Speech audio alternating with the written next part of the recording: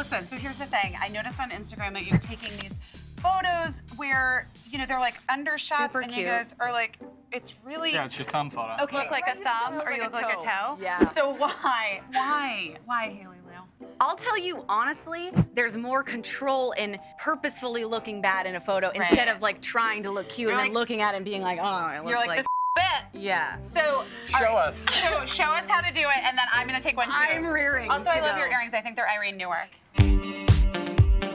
Okay. Give me the face you make when you accidentally hit like on someone's very old Instagram. And somebody sent you a dick pic that you did not ask for. Okay, Cole, your turn. Go on. Cole. Yes, Haley. The face you make when someone calls you by your twin's name. Dylan! Dylan! I thought this said the face you make when you are a tiny wiener dog. Okay, the face you make when you are a tiny wiener dog. You are it. That one's great. This Do one your, is... what's it called?